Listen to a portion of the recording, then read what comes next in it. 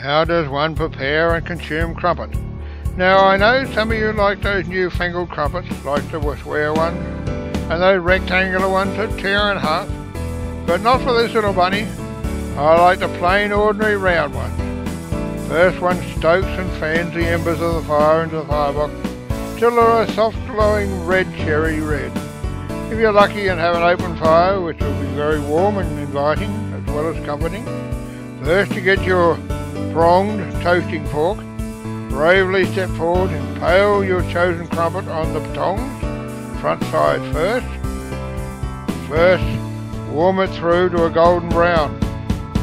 Hold it to the fire, warming it to an excited golden brown on both sides. Make sure one has fire gloves on, as you do not want to toast your fingers as well. Then with the fire gloves, gently prise the crumpet off the tongs, then lay it face up on a warm pellet. While still piping hot, apply liberal quantities of salted butter.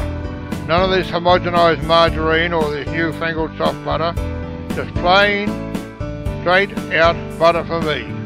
Now I know some of you like your jams like strawberry and plum and all these exotic jams. No, not for this bunny. While they're still piping hot, I apply liberal quantities of honey and have it running into every crack and crevice. Now I know some of you like your yellow box, black box, grey box, and even some of the wild bush honey. For myself, I like the plain old eucalyptus cameldensis, river red gum honey for me. Then while still piping hot, tear open and consume well with dripping honey.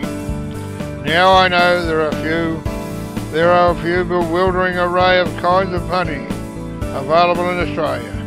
Some of them are quite exotic. So today, I thought I would taste test them for you. My father liked a more exotic leatherwood honey, coming from overseas, you know. Yes, that place called what's it called? Oh yes, Tasmania. The flavour is much like the place that acquired taste. I'm not sure if it's the extreme fresh air blowing across the ocean from the west. If there is, of course, a slight salty taste of a possible whale, seal, dolphin, or even a hint of penguin floating off the top of the waves, cresting on the wind. That may well be the reason for the exotic flavour of the leatherwood. Well, back to our taste testing of our chosen honeys. Now, those exotic flavours are not for this little bunny. No, none of your wild, spicy, wild bush honey. No, this little bunny just likes his ordinary plain honey for me. So first, we will be tasting yellow box honey. Wild box honey is the air of mystery, the feel of the grey-blue foliage rustling in the warm, inviting breeze. The air is filled with a light wafting of perfume, and the slight, mysterious, exotic aftertaste rolls off the palate like a good wine. Oh. Next up, we have the black box honey. The balmy heat pulses through the grey-blue foliage, caressing the black trunk as this truly memorable scent. Oh yes, I feel the deep, rhythmic, exotic flavours that ascend on the palate, quickening one's very heartbeat with strong passions like one can only get from a good mature wine. Oh.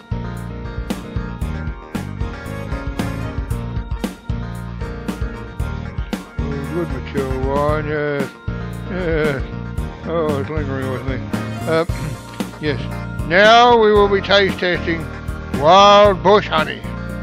Yes, that's right, wild bush honey. Oh dear, God, one's carried away to misty-covered mountains or exotic, hot, pulsing deserts of the never. Oh, you like your honey wild and spicy, adventurous? Well, this is the one for you. There's a hint of the chill, hushed stillness of the misty-covered mountains, the warmth of the open bushlands, the feel of the exotic deserts of the never. the flavours linger gently like an exotic perfume on the palate. This is an experience not to be taken lightly, but to be truly remembered. Next. I said next. Yes, that's right. Red gum honey. We will be tasting the true honey. His namesake stands above all of the rest like a beacon in time. One is immediately carried away to distant places, where the gently flowing rivers lazily pass through the majestic trees that stand as sentinels of time, warming the scented breezes. This one honey one will always come back to, with familiar flavours and a comforting and reassuring on the palate. Yes, more please. Yeah. Finally, we have the leatherwood honey.